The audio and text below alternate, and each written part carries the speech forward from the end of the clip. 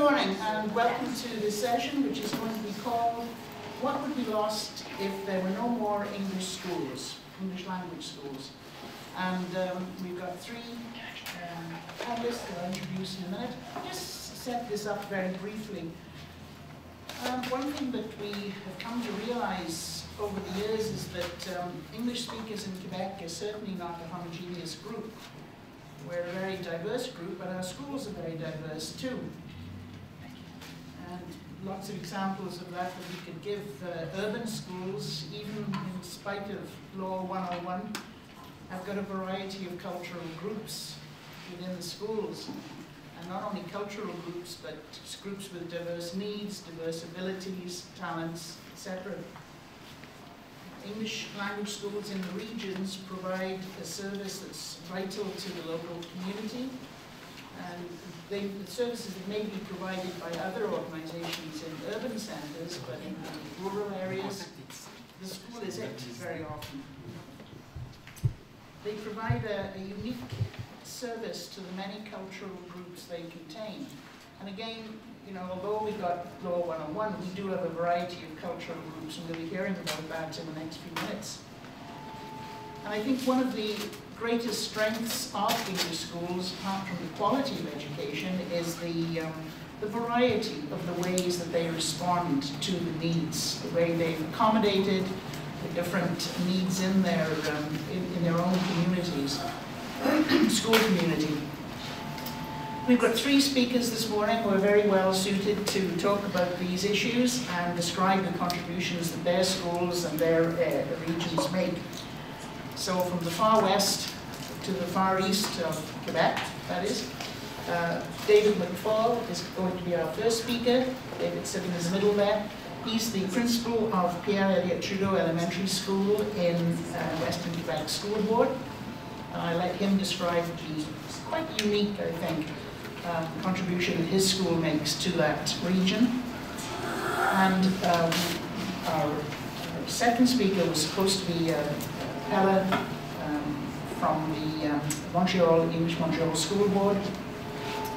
Excuse me, Helen Nicolatopoulos. She's been called away on a family emergency, and Craig Olenik is very kindly stepping in to cover Hella's contribution.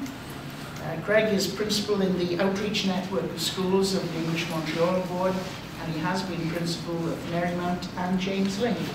Both of them? Correct. Good. And next to me in the far east of the province is Helena Burke. She's the director of CAMI, which is the Council for Anglophone Magdalen Islanders. And that again is a very particular community and a particular contribution. Well, thank you very much, Kate. Welcome to the panel session today. As Kate said, my name is David McFall, and I'm a principal of a very large urban elementary school and part of the Western Quebec School Boards. I've been very fortunate to be part of this school board for over 22, 23 years. I'm in a unique position to have been a high school principal, high school vice principal, both for 7, 8 years, and now an elementary principal at the same school for about 9 years. So in terms of understanding the Western Quebec context, I'm well positioned to have a perspective that might be different than the Montreal perspective, might be different from the Far East perspective. And I've also been very fortunate in this position to be part of the Community Learning Centre CLC network. When we started 6, 7 years ago, we were around the 30th school. Now there's 86 schools in our, thank you, Debbie, in our network.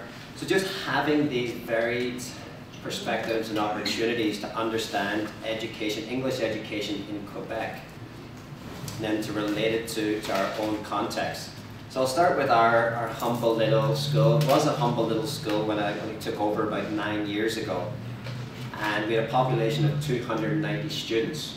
The building was a former high school, Hull High or Hull Secondary. And then it was an intermediate school, and in the last 15, 16 years it's been an elementary school. And the location is very tongue-in-cheek. I've always said this for many years. I think we're the most unique school in the country. We really are. Well, Magdalen Island's probably have some unique characteristics in northern Quebec and other parts of the country, but there are elements or characteristics of our school that you just wouldn't see if you're looking at it through a Montreal perspective.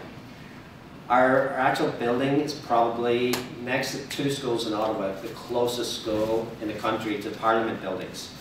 So we're very close to Parliament. We're maybe 1.5, 1.4 kilometres from the Parliament buildings. So within that area, you have the National Art Gallery, the Museum of History, the War Museum, all within 10 to 20 to 30 minutes of walking with students. So in terms of what our students and families and community are exposed to, get experienced in, again, it's different than perhaps other schools. But a few other characteristics make us a little unique. As I said, we're part of the Community Learning Centre network, and to be able to share with schools from rural areas, from Isle of Montreal to east to north of Quebec, and learn from one another. And I think that's an important part of the conversations at this conference, is how we share and how we learn from one another, the English-speaking schools within Quebec. So 290 students sat at the first governing board meeting, and there was this panic, this worry that the school that could host about 450, 500 students would start to be in decline in enrollment, and as a result, the school would maybe lose a status, or we would be merged with another school. That's not a problem anymore. We've almost doubled. I see Richard here, and in his paper, The Decline of English Education, in 2012 paper, when you look at those statistics and you see the decline of English education from 250,000 to 120, 125,000, and our school kind of reverses that trend. But again, it's from our unique location, that close to Ottawa. So all of a sudden you have a pool of eligible English-speaking students who've attended school in Ottawa, attended school in Ontario. They cross the bridge. It could be a kilometre to 10 kilometres away, and all of a sudden they land in downtown Hull, downtown Gatineau, and they meet the Bill 101 criteria. It's saying that that's not necessarily where we're getting our highest number of students, but I'll get to that in a moment. We are the fastest growing school in our region. We have increased from 30 students to over 100 identified Indigenous students. The families come from northern Quebec, from mostly the Cree communities, Mistissini, Chassabee, Wamidji. And the parents come down to the city, they go to school, they go to university, they go to college, the career centre, even adult ed, CEGEPs. But if they're coming down, the students will come down, their families will come down as well, and tended to settle to relocate in the centre of Gatineau, centre of Hull.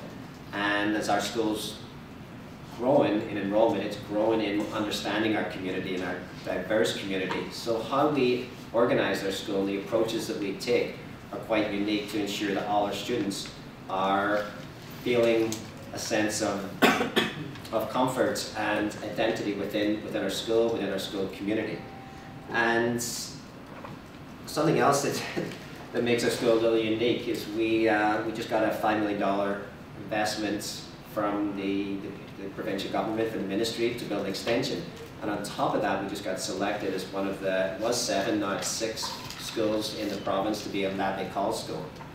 And I've been in meetings in Quebec City for the past 2 months, and to sit with Chef Ricardo, who's quite a charismatic character, Pierre Thibault, Pierre Lavoie, and to understand the concept of the La École, of the research, of what they're trying to do in education in Quebec. That if you change the context, change the building, take into consideration the architecture, the nature, the light, the nutrition, the fitness, the need for movement of students, and the building of community. If you take that all into consideration when designing a school, how the outcome is going to be different. And I think we were selected because we already had those approaches to understanding healthy child development, to understanding building community, and the vitality of a community.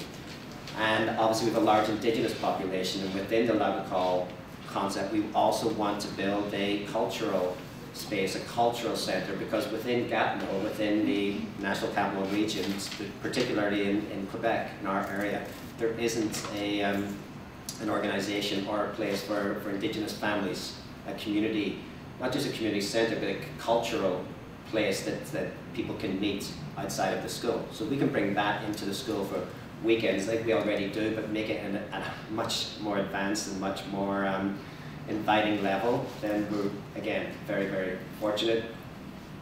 But the most important part of that is what we can offer our families, our Indigenous families, and then our non-Indigenous families who are going to learn our diverse cultures, learn culture, different cultures of our First Peoples. So a very unique school. I've been lucky, 9 years. You don't get to be principal of a school for 9 years, and I absolutely love it. So I'm just a fortunate person. So why this unprecedented growth? When we were 290 students, I think we were just tucked away downtown Hull, and nobody knew us. And over the last 7 years, by being a community learning centre school, by our activities, our community-oriented approach to building partners, to building building an inviting culture of making people realize the schools, not only is the school there or here, but it also welcomes people, welcomes our partners, welcomes our families, intergenerational programs, different programs that make people want to belong to the school during the school day, evenings and weekends. The innovative and progressive approaches of our school and our school board. Western Quebec is very innovative when it's trying to interpret new laws, new policies. And it always looks at the very positive side of any new bill, new law that comes into effect. And the fact that our urban centre anyway is very closely located, so there's a great sharing of principals and of the teachers, of the directors, understanding how we embrace the changes within Quebec and how we make that very helpful and effective for our schools and our school community. We offer a bilingual 50-50 program, which the French schools don't, as we all know. I'd say the highest growing number of students in our school are the ones that we repatriate from the French system. We've done surveys with parents from kindergarten and grade 1 over the last 3-4 years, and we have a high number of students coming from Ontario, from Ottawa. But those families tend to be very transient and quite often go back to Ottawa across one of the bridges.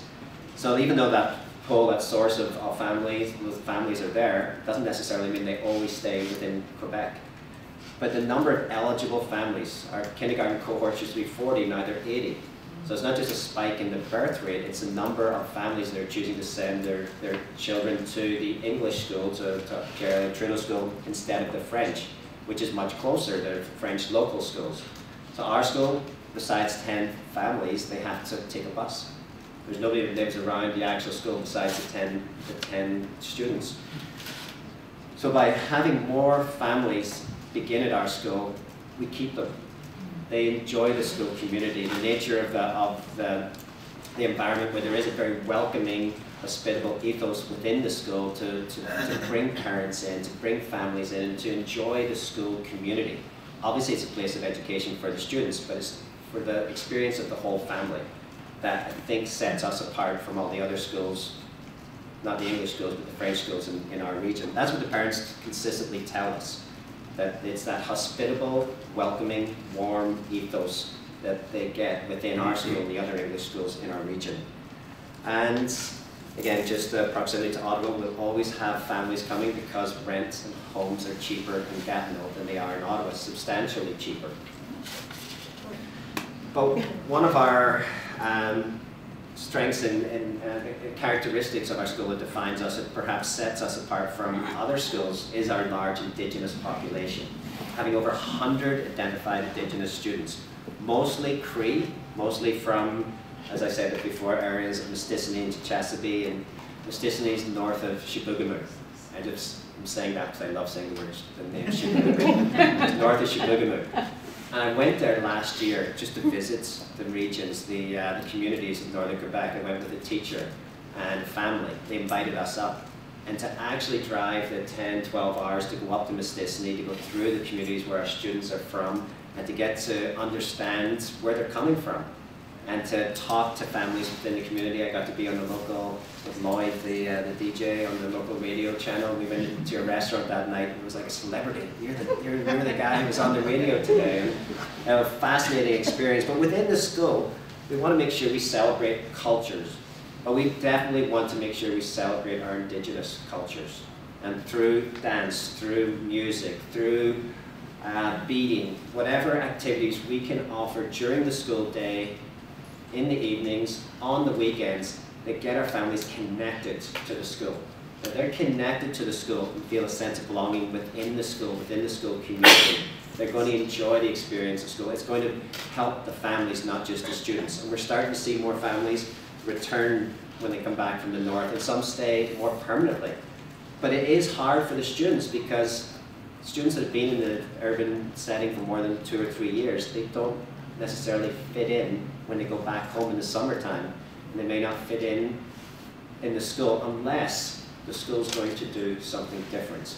So when you have an annual powwow, this year we're going to have our 4th powwow, and the Minister for Indigenous Affairs phones me up to ask if she can attend and give some opening remarks at our powwows. Obviously our location, we're minutes you can get to our school, open up the powwow and then head back for question period on a Friday, which she's done the last 2 years. So obviously our location is just unique. But to be able to have anywhere from 40 to 80 adult dancers in full regalia with 2 drum groups, and students, Indigenous, and the best part is non-Indigenous students, who practice through the year or after school evening and dancing nights with parents and kids, and get to dance, some of them their first powwows in our school. And get to do that, and I heard the best quote at our first powwow. A little grade 2 boy, and one of his classmates was in full regalia dancing. And I overheard him say to another student in his class, oh, I wish I was Indigenous. I wish I was, his words were, I wish I was First Nations. And when we talk about reconciliation, we talk about the education system, this is where it's going to happen, in elementary schools. We have to start at the elementary schools. Our kids, our parents have to be exposed and educated to our cultures. And if we don't do that, we don't make that an imperative within our school system, we're missing out on the opportunity and the richness that the different cultures within our schools provide us with. So yeah, some of the projects, the hand drum, teaching students how to drum within actual lessons within our class. Apply for certain grants for the hand drums. Kids making the hand drums and then playing them in the class and playing them in assemblies. And it's just building an engagement and an excitement within the learning. And obviously just the richness of our cultures. 2 minutes. 2 minutes, okay. I think it's our favorite term within the school. It's innovation in education for reconciliation. And we've worked with, alongside Cindy Blackstock for about 7 years through the project of Hearts, through Shannon's Dream, understanding and equitable, our students understanding and equitable funding in education for First Nation students, understanding the residential school system and how it's been neglected in our history books, and how our kids have learned through action by being able to walk to Parliament side by side with our Indigenous community and educators within our community, and go to Parliament have a Heart Day on February 14th and talk about this collective action for change within our community. So when students get to not only participate in these kind of, it's not using politics, it's still activism, but it's citizenship, it's understanding of how students can have a voice. But then when students start to learn more about our history, our true history, and then get to teach other students, get to teach other schools, get to teach, they've gone to government offices and taught adults. So by participating in this form of education, again, it's deep, it's rich, and I think this is where true reconciliation will start to occur in our schools. So I'm probably down to the last minute. I have a couple of quotes from parents. One, a non-Indigenous grandmother who attended our first powwow and was just in awe. She'd never been to a powwow. To see adult dancers and student dancers, and the way the moderator, facilitator of the powwow was able to describe the different dances and educate people throughout the day. She just thought, what a great educational experience for all, for the entire community. And for one of our Indigenous mothers, parents who's come from the north, to say she was afraid when she left the north that her children would lose their language, lose their culture. And then she found our school, and her children are thriving in our school setting because they're able to share their culture, to teach, to learn, and again, a richness that they have within their school educational experience that perhaps they couldn't have got somewhere else. So I think I got in there in 15 minutes, Kate. I could have probably gone on a little bit longer. Could have talked all day, actually, sorry. He's all proud of his school. Did you notice that? Yes. A bit more pride in it. There's just some of our students here, and the Director General, Mike DeBow, in the middle, and the Vice Principal, John Georgiadis, and myself, but it's the kids. The excitement's already started about this year's powwow on May 31st, and it builds, not just for, again, it's not just for our Indigenous students, it's for our entire community, and what they can learn about culture, about a powwow, about the celebration and the music, transcends what could ever be taught within a classroom. Good morning, everyone. It's a pleasure to be here. My name is Olenik. My treatment for what I'm going to share today is somewhat a holistic treatment in terms of several of the different parameters as it relates to English education as I see it, as well as minority cultural vitality. So I'm going to speak just in global terms in terms of a few instances with English Montreal schools, and we'll look at a few specific examples. So essentially, when it comes to minority cultural vitality in English education, my contention is that it is critical. I consider, from my vantage point, English education to be highly responsive to the needs of our students today in terms of positioning them for the reality of living within Quebec today. The reciprocal benefit that I see from a strong English education system is how it impacts the English community. It is truly interconnected. So traditionally, when we talk about schools and their mandates, we think about socialization and qualification. In other words, simply qualifying students for their high school leaving certificates. But from what I've experienced within the English system, it goes far beyond that. The impact is very multifaceted and very wide-ranging. So essentially, I've broken things up into 3 different quadrants. And I'll just touch on them very, very briefly. The first is academic success and excellence. The second is retention, success, and innovative practice. And the last one is cultural vitality. However, I think just in terms of providing a backdrop of where we're at, as a school board, I'm going to share some statistics. Approximately 80% or 80.6% of all students in the English Montreal School Board were born within Quebec. That leaves 19.4% who were born outside of Quebec. And of that 19.6%, 15.5% were actually entirely born outside of Canada. As you can see, you can see some of the countries of origins where the students predominantly come to us from, with South Korea being the greatest, United States, followed by India, France, Brazil, and so forth. So these are students who are in our system. When we go on to academic success, I view it within the context of empowerment for our English-speaking youth today by ensuring that we deliver high-quality and high-performing academic programs. I think that properly positions our students to operate and succeed as fully as possible, once again, within the Quebec milieu. So just a couple statistics in terms of, if we talk about English education within Quebec, most recently, all the boards do a wonderful job, but I can only speak for the English Montreal School Board. If we look at the 5-year cohort, in other words, tracking students over the course of 5 years of high school, the English Montreal School Board had the highest success rate province-wide, which was 82.6%. And again, many of the other English boards are equally as good in terms of performance. If we look at the 7-year cohort, the English Montreal School Board actually went up to 88.6% versus the province-wide percentage of 80.1%. So clearly our English boards are doing and adapting and fulfilling a lot of different mandates in terms of really supporting our students as fully as possible, not only academic-wise, but also on several different other fronts.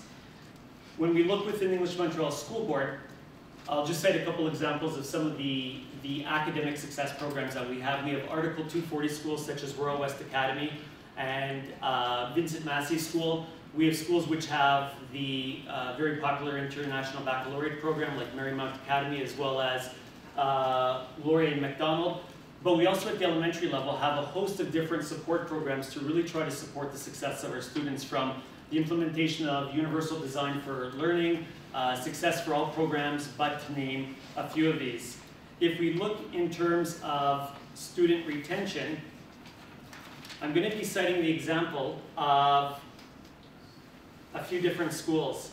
Now, when we talk about English school boards supporting retention for our students, that's another key function in terms of supporting what I see to be our Anglophone youth to operate and function fully within a minority cultural environment as we do here in Quebec. So, in reference to a couple of these schools, first I'm going to profile James Ling High School. Now the picture appears on my screen, but it doesn't appear up there. It's simply a picture of the exterior facade, but what's unique about James Ling High School is how they've tried to broach and support the whole issue of student engagement and improved success rates.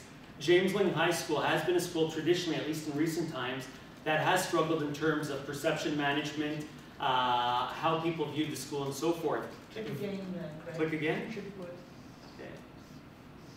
Look at that. I'm learning something here today.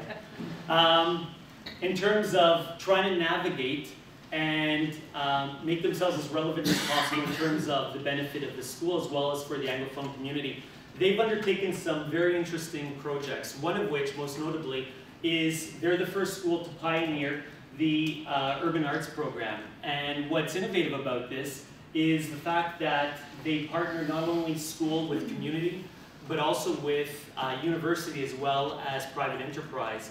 It's also innovative in the sense that they undertake several different measures and programs to really try to engage students. They have a recording studio, they have an art gallery, which was a first for me. They have their own t-shirt printing facilities. And what I find fascinating about that is they actually produce all of their own school uniforms. So really, it's a microcosm for being able to leverage that in terms of applying practical business sense and knowledge. If we further talk about student retention and the roles the English boards play, okay, I'm moving on to the next one. It's all good. There's just a picture of the recording studio. It's obviously copied after our famous Metro cards that have now been taken offline.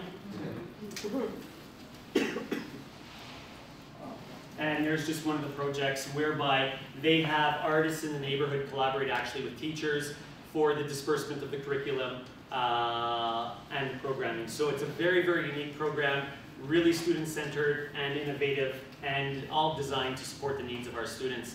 I'll speak very briefly in terms of the Alternative Schools Network, which is currently what I oversee.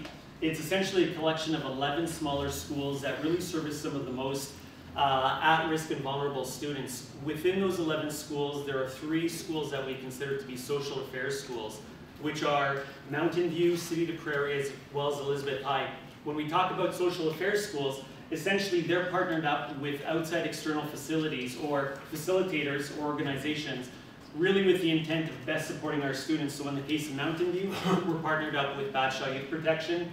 With Elizabeth High School, we're partnered with Elizabeth House. And with City de Prairie, we're actually, it's a facility of incarceration, and it's partnered with Centre de Jeunesse de Montréal. Elizabeth High, just, you may not be able to see from this picture, it's very, very unique. It's a school that supports teenage mothers and be able to assist them as they continue with their studies and obtain their high school education. Some of the behaviors that we'll come across, or situations that we'll come across in terms of talking about student vulnerabilities, is we'll come across students who may have psychological disorders, emotional disorders, anxiety can be prevalent, severe trauma. All that to say is all of this can manifest in very severe behaviors. And when we talk about retention, supporting minority cultural vitality and the English education system, being able to support some of these most vulnerable students, to be able to assist them in terms of being able to move on towards qualification for them to be able to have some sort of pathway to remain in Quebec as viable members of our minority cultural group, it's very, very important. I'll be profiling just very briefly a couple of these schools. The first one is Focus. Focus is a school that services traditionally grades 7, 8, and 9. Because of the need of the vulnerability of these students, we extended it up until the age of 21. These are students who may have sustained some sort of severe trauma. Really the way we try to support this is we've created a model known as Refocus. It's an attachment-based model in a closed classroom setting. We have a lot of different external supports to really try to build and leverage student attachment to school as well as to the community. There are various therapies that complement the programming that we offer in the school, such as art therapy, drama therapy, which are fairly common. However, the least common therapy that they do offer that I've never heard of before, which I've never partaken in, is actually rat therapy. I don't know if you've heard about that before, but they actually bring rats into the school, and the students seem to benefit from it.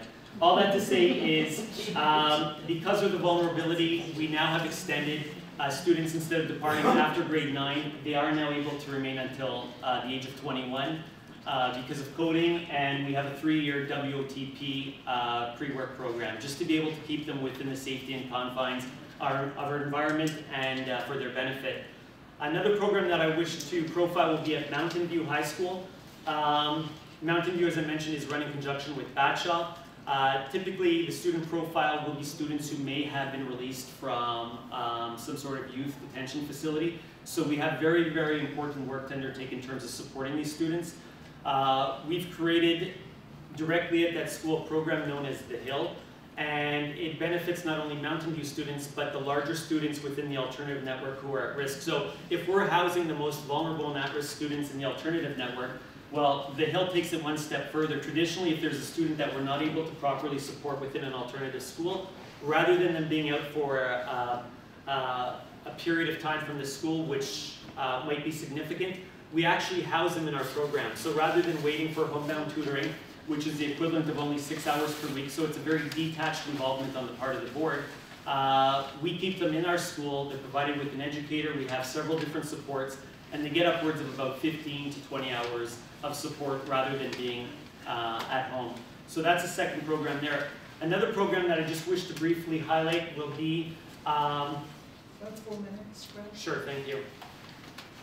Will be, oh, I'm getting good at this, will be what we call the hub. So essentially overriding this collection of 11 different alternative schools, we have a central resource facility that we've created known as the hub. So in addition to academic support, we also partner with different community members to also equip our students with tangible life skills. So again, if we're talking about the relevance of trying to ensure and equip our students as members of the English minority community, with skills, with a subset of abilities to remain part of this community here in Quebec, well, this is what we try to undertake. So we have a barber shop, a hairdressing salon, bike repair, t-shirt printing facilities. So we have quite a bit to that end.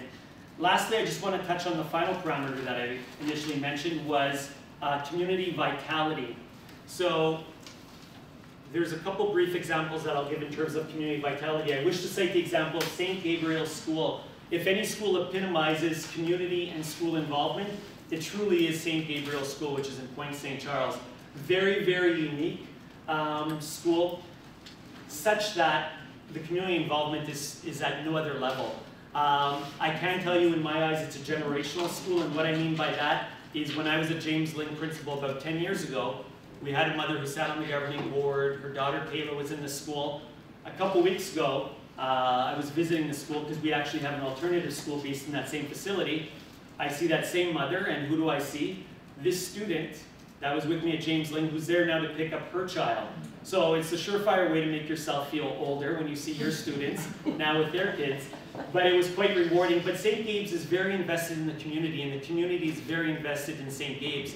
It is totally interwoven within the fabric, and what I mean by that is there's a community clinic in the neighborhood. It's a health facility that essentially partners with the neighborhood, that's directed by the neighborhood in terms of distributing services to the community. There's an action watchdog group, which is really a voice for the neighborhood citizens to be able to have their say, to be able to direct neighborhood affairs, and this would also implicate the school in that, in terms of being able to be that voice between the home as well as the school. Lastly, St. Gabe's is very lucky in their neighborhood. They have a YMCA. There is a program called Pathways, which really undertakes to partner up with grade 6 students and be able to ensure and supervise that transition to high school. So again, this is an example of, in my eyes, just how, as I mentioned, interwoven the community is with school life and how interconnected it truly is. So, you know, if we're talking about the removal of English language schools, it'll definitely have a very, very strong and profound community impact as a result. I also wish just to highlight one last example, and it's a bit of a different angle. This is Marymount Academy International. I know David spoke about school growth. When I was at Marymount Academy International, what we embarked to do as a school was really to counter the 3-year long-range forecast in terms of student numbers. We are at about 320 students at that point in time. The 3-year long-range forecast was calling for us to be around 250 students. As you can appreciate, in a facility that can house approximately 800 students, having a building that's only half full is demoralizing for the student body. There is no vitality, or it's very hard to create that vitality. So really, student numbers represent life. Now, what we did was we really tried to be proactive in terms of marketing and strategically positioning our schools or Marymount for success. There were several different undertakings we tried to revamp, and I'm pleased to say that, just as David mentioned, that he was able to see tangible gains. So were we, and a lot of the people that were coming to us, in addition to, and I'll talk about it very briefly, in addition to international students, were students or parents whose children qualify for English education, but who chose to send their children to French sector schools. So we were able to woo that back. All that to say is, after about 2 years, we were up over 400 to about 420 students, so it was quite substantial. But I'm off on a tangent. That's not why I included this slide. When I'm talking about retention, this is a snapshot of our student body, or some members of our student body, about 6 or 7 years ago. Probably half of these students in this photograph are international students. What's significant about Marymount Academy and many of the different English Montreal School Board schools are how we go about trying to support our international students. Many of these students may be here for very short periods of time, but I can tell you that there is a sizable portion that chooses to embed themselves within the English community within Quebec, who aspires to remain part of that community, and we do have documented numbers of students who remain with their families as part of the English fabric, or as they identify with English fabric within Quebec. So, just in sum, I mentioned a little bit earlier, really the relationship between English education, English schools, as well as minority community vitality is truly critical. I think its reach is very great, one into the other. And truly, if we were to remove English schools, I think it would have a very, very deep reverberation throughout the community. Thank you. So good morning, everybody. My name is Helena Burke. I'm the Executive Director at CAMI, Council for Anglophone Magdalen Islanders, which is the regional association that serves the English minority community of the Magdalen Islands. I'm here today to talk about our school and our community and how we work together to try to promote community vitality. Our story is a little bit more challenging than the two first presenters we had. I'll start just by giving a little bit of an overview of the community demographics. So the English-speaking community of the Magdalen Islands makes up about 5.7% of the island's total population. So about a quarter of the English-speaking population is aged 0 to 24 years old, with nearly 60% of the population being age 45 plus. So we live in a community with a very aging community, and we see the impacts of that on our school population. When I graduated in 1997, there were about 100 students in the school. Our school serves a population of pre-kindergarten until secondary 5, and today we have about 45 students, so half the student population when compared to the late 90s. Income, we have about 28.5% of the total population aged 15 and over that are earning less than $20,000 per year, compared to 29% in the francophone population, so it's about the same. We have about 32.5% of the total English-speaking population that are age 15 plus that is earning more than $50,000 per year, compared to 21.8% in the French-speaking community of the islands. This mostly related to the fact that we are an industry community, a fishing community, which is doing very well currently, very lucrative business these days. So this is what explains such a high percentage of Anglophones that are earning this much money, because we have a large portion of our community are fishermen. We make up almost 6% of the population, but more than 25% of the lobster permits owned on the Magdalen Islands are owned by Anglophones. 5% of the total population living below LICO, low income cutoff. We have 15% of the total English-speaking population who are living in lone parent families, compared to 9% of the Francophone community. In terms of educational attainment, 62% of the total English-speaking population aged 15 and over hold a high school diploma or less, compared to 48.2% of Francophones aged 15 plus living in the same region. 38.5% of the English-speaking population aged 25 to 44 holds a high school diploma or less, compared to 26.7 Francophones. So this is our parent population, the 25 to 44 age group. And 61.2% of the population aged 45 to 65, same thing, holds a high school diploma or less. So we have a population with very high levels of low education, which has, we feel, a large impact on the success rates of our students. Unemployment rates in the last census, the 2016 census, when I looked at the unemployment rates, it said 2.5% of the population was unemployed, and I'm like, there's something wrong with that statistic, because the majority of the population is unemployed for most part of the year. When I spoke to Joanne Pocock, we feel maybe it's because the census took place in May when everybody was working. In the 2011 statistics census data, it was 40% or more. I don't remember the exact number, but it was quite, we have more than 2.5% of the population unemployed for a large portion of the year. So what becomes of the graduates of the English language school and the French language school? In the past, our students have more of a tendency to attend post-secondary in the maritime provinces, because we have more of a connection to Prince Edward Island, Nova Scotia, New Brunswick, and because of its proximity. More and more, however, we tend to see students coming either to Montreal or going to Lennoxville. And this is because students will tend to flock where a Magdalen Island community has already been established, and in more recent years that's been in Quebec. We have observed that graduates with low levels of French do not return after post-secondary, because it's difficult for them to integrate into the labor force. In my cohort of my peers, the people that I went to school with, I'm one of the only ones that remained. The rest of them are all thriving in other provinces of the country, and largely because they're not able to speak French. We've also see graduates who would be considered fluent have a higher tendency to return to the region and integrate into the Francophone labor market.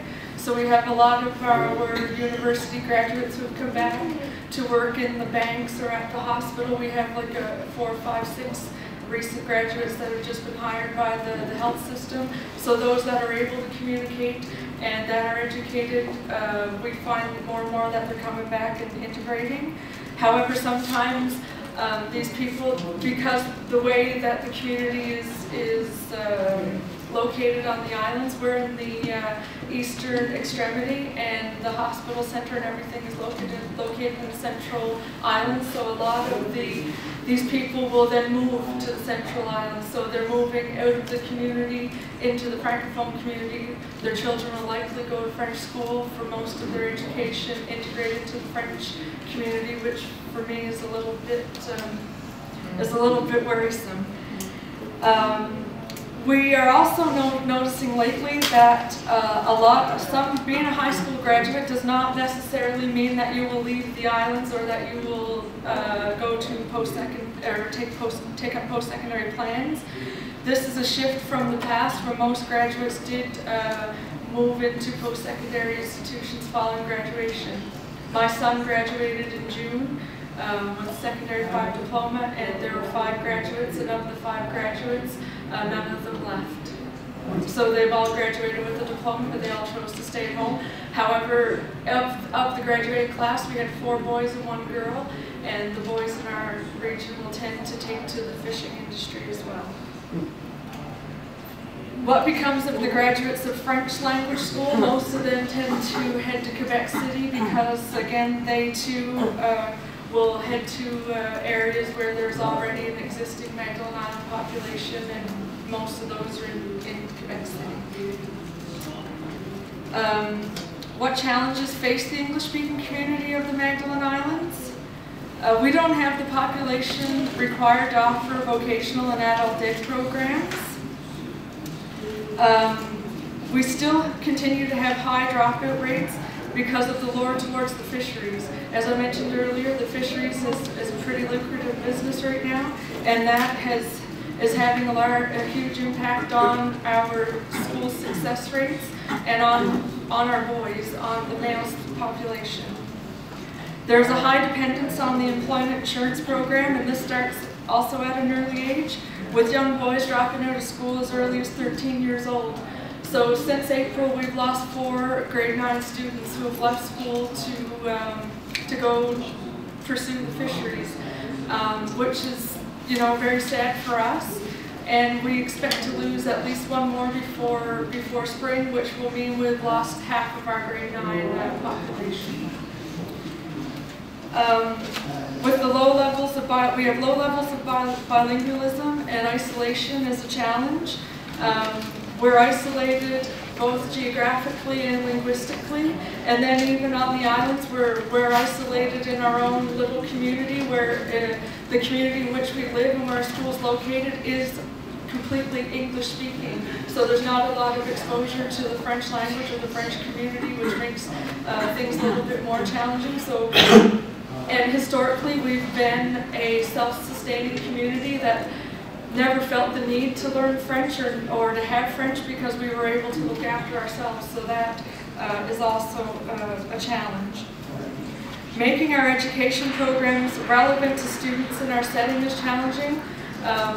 People who want to be fishermen don't necessarily see the value in academic education, so it's trying to find ways to be innovative in making the programs available at the school more culturally, or to culturally adapt those. This population group has a tendency to remain in the community, have their families and build their houses and things, so that is not a challenge, that is more of a good thing that they stay. But because of the low education levels and because of they're not as engaged as we would like, there's not a lot of mobilization within this group of people. Low levels of education in the community tend to have a tendency to be low because formal education is not necessary to work in the fisheries. There are considerable issues in the community concerning nutrition, drug and alcohol dependency, and other health factors because of the low levels of education. And then you have low levels of education with high levels of income. You can see where I'm going with that. We are dependent on a single industry, thus considered economically vulnerable. Right now we're doing very well, but that could change on a dime. We're a resource industry. Mother Nature controls how many lobsters we're going to fish and things like that. The aging population I spoke about, and the decrease in our numbers at alarming rate. So in 2011-2012 there were 76 students in total. In 2018-2019, 45, and projections for 2019-2020 are set in the 30s. So we continue to see a decline in the student population. And that's all grade levels? All grade levels, from pre-kindergarten to secondary 5. How does the English language school support the community? So we are part of the CLC network, and we have been since 2011. That has really helped us to get into the schools and to be able to make the links between the community and school. The school works very much in collaboration with us, with CAMI, and with other community organizations. And that the school is part of various community strategies aimed at improving health and well-being of the entire English-speaking community. So over the last 3 or 4 years, we've been able to develop strategies, one of which we've developed in collaboration with Kaza and Kathy, who's here today. She's going to present on this Bright Beginnings, I think it's tomorrow you present. So it's an early childhood development program. We worked with Kaza to develop a regional action plan, which we do. We have the regional priorities and we do the local actions on the ground. The school's hired the resource through the MES, the special measures, and we provide a lot of the materials and the activities. We have a youth health and well-being strategy that we developed in collaboration with the school to try to tackle the drug and alcohol issue that we face in the community. We've developed a senior strategy as well, of which the school has been part of to try to facilitate intergenerational connections. The Community Innovation Project, which is funded through the QCGN by ESDC. This is a vocational program that we've developed to try to expose our young boys to the trades program. So if they want to stay in the community and be fishermen, that's fine. We want to try to expose them to other career options that would keep them busy in the fall and winter, so like welding or boat building or carpentry or whatever. We have a municipal family policy and community mobilization strategy. So these are all things that we've developed together as a school, as a community, as a municipality. And this community involvement is possible because of the human resources available within the school via the MES special measures and the Quebec Canada Entente. So this concludes my, presentation.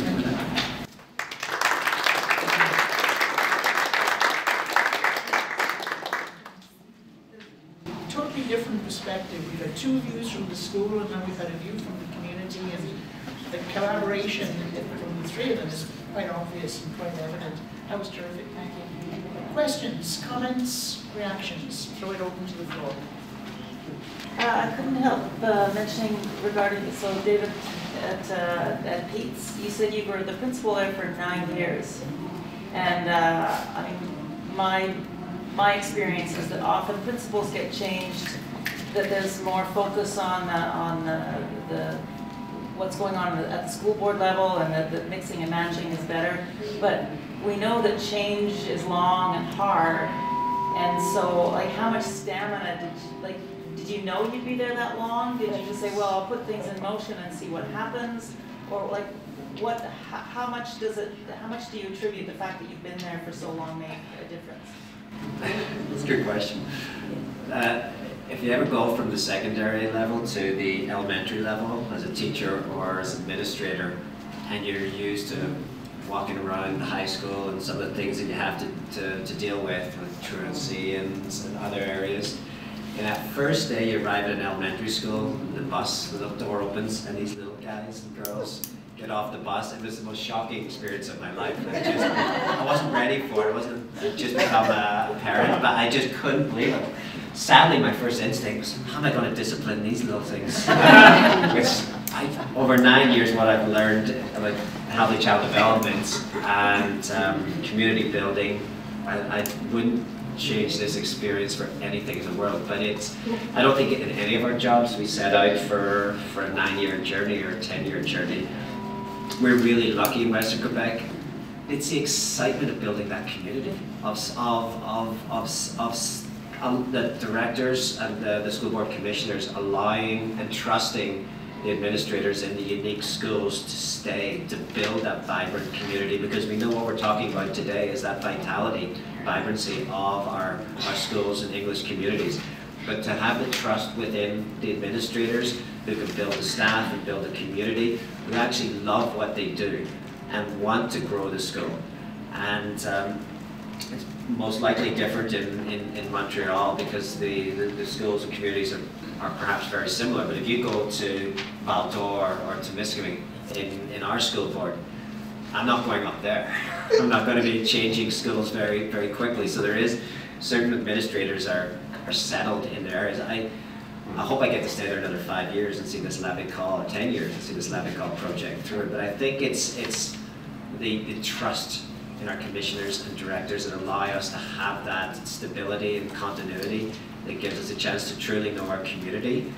And maybe there's a point in a career where you become stale, but I haven't got there yet. I don't know if it's possible. I don't know if that's answering the question. No, it's more like, how would you attribute the fact that you have been there, regardless of the support you've had, but your journey through that, building that school from the 290 up to the close to 500, that do you think that that could have actually happened if after year 5 you went somewhere else? Would somebody else have been able to continue that momentum? Perhaps, but in terms of any new vision or strategy or initiatives, it could just take it, you're right, a different direction, and all of a sudden you lose some of the strengths and uniqueness and the healthy characteristics of your school and community. So yeah, I definitely agree with what you're saying. The continuity has allowed the school community to grow to where we'll be in the next 5 years. I'm not so sure, but it's a wonderful journey. I just feel very privileged. Congratulations. Thanks. Another question? Yes. Thank you all three of you for your presentations. That was really interesting. I have a question, perhaps for all three of you, but particularly for David and Craig, about one of the things that really came out in your presentations is just how implicated your schools are in the community and in building these really innovative partnerships to meet the needs of your student population. And I'm wondering if you can think of any examples of similar kinds of initiatives that are being undertaken within the French language boards, and maybe within you as well in the Magdalen Islands. And then I had another question for Helena. Specifically, you mentioned grade 9 boys dropping out. So the first is that there's this gender component that I think is really interesting. But second, aren't they legally required to be in school? They are legally required to be there until they're 16, but what happens is when the reports are made to the DPG, the response that the school administrator gets is, well, they're being fed, they're being clothed, the basic requirements are there, their lives are not in danger. We have a caseload of more important, more pressing issues, more pressing needs that we need to address. So it's, and then when you're in small communities, like in our community we're 400 people, the islands in general is only 12,000. Sometimes people will try to, I would say, duck some of these things because you have to live in these communities and face these people. So, does any of this great stuff, do you know of any examples of these great initiatives happening in Yeah, French? so the role is what the English community is, or is what the English schools are doing, is it unique, I guess is what I'm asking, or is it being done in French? I'm not totally familiar with the French board. I'm sure there are some really interesting things that are taking place program-wise. I think for each different school / board milieu, there's a different need that really kind of dictates programming implementation and so forth. I know they have at the elementary level, here in Montreal, there's a really well-known alternative school, but I use the word alternative different than how we use it perhaps with English Montreal School Board, which is, you know, to really service and support some of the most vulnerable. I think that's just, from what I understand, perhaps a different pathway to exposing children to education. But I'm not totally familiar, but unfortunately. David? Similar to Craig, we don't know all the experiences, the programs of our French schools within the Outaouais region, but consistently dozens and dozens and dozens of meetings with parents.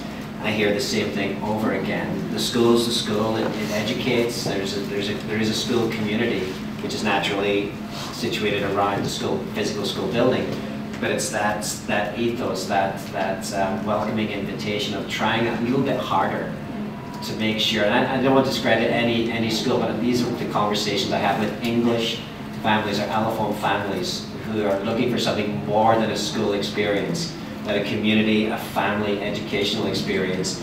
And the more you hear, the more you realize we're the little engine going up the hill, and we have to try harder.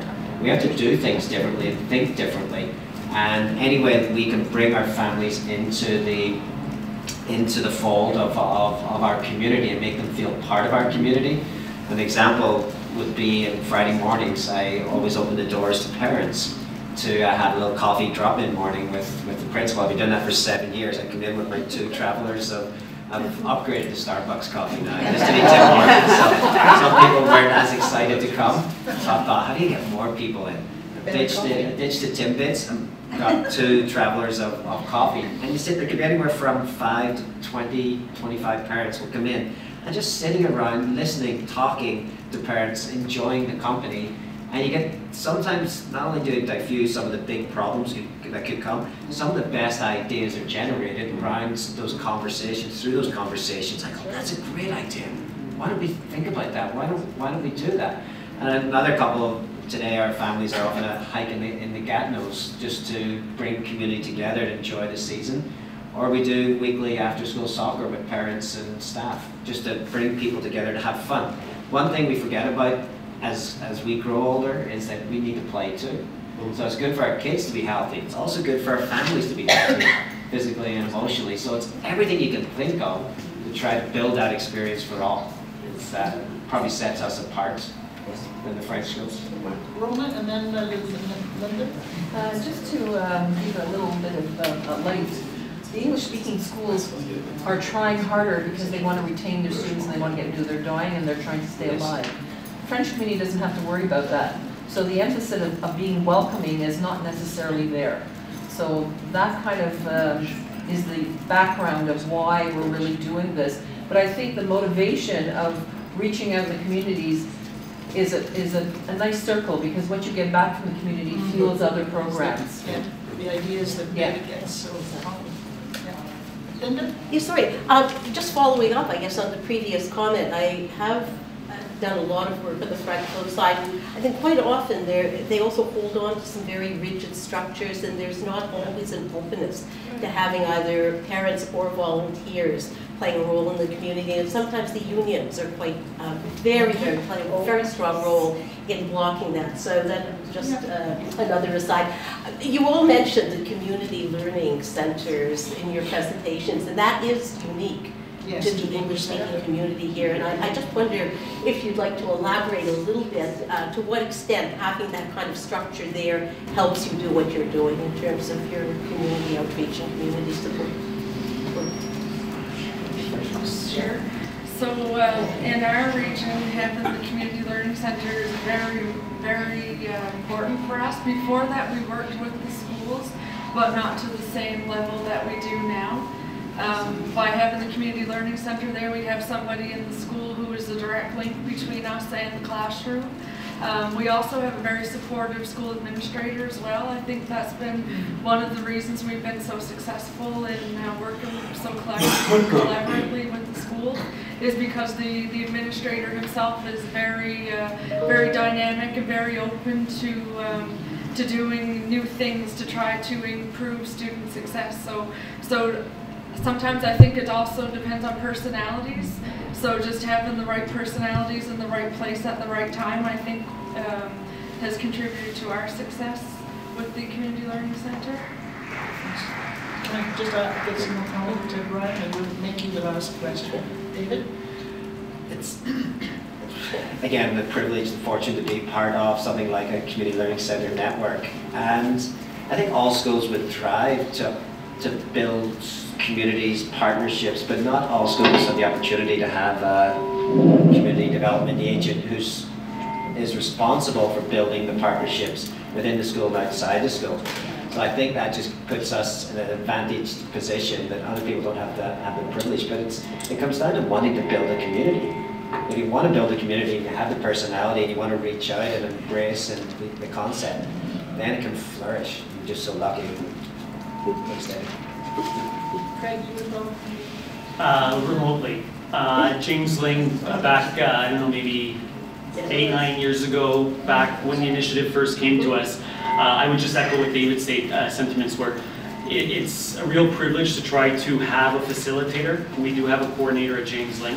who really tried to obviously bring in the community through different initiatives. Initially, because I left shortly after that, there were some initial challenges in terms of trying to leverage the community, but to this day it still exists at James Lynn High School, and I think it plays a very key and pivotal role, just by trying to bind any sort of community member to the school. Quick questions? A comment. Traditionally, English schools have always been much more welcoming to parents. Yes.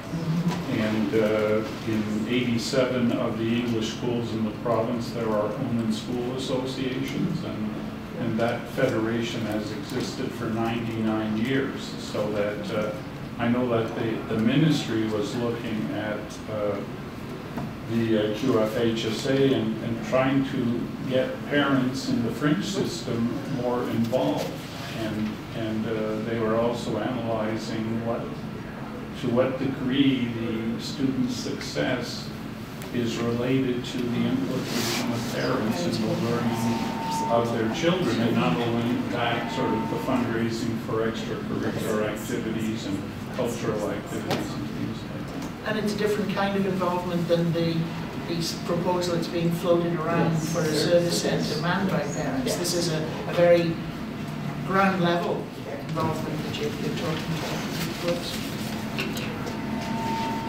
Thank you so much. We did start off with a question, which was, what would be lost if there were no more English language schools? Well, I think we've got the answer. Yes. An awful lot would be lost, and you three good people have demonstrated that nobly and admirably, and I do appreciate what I've learned.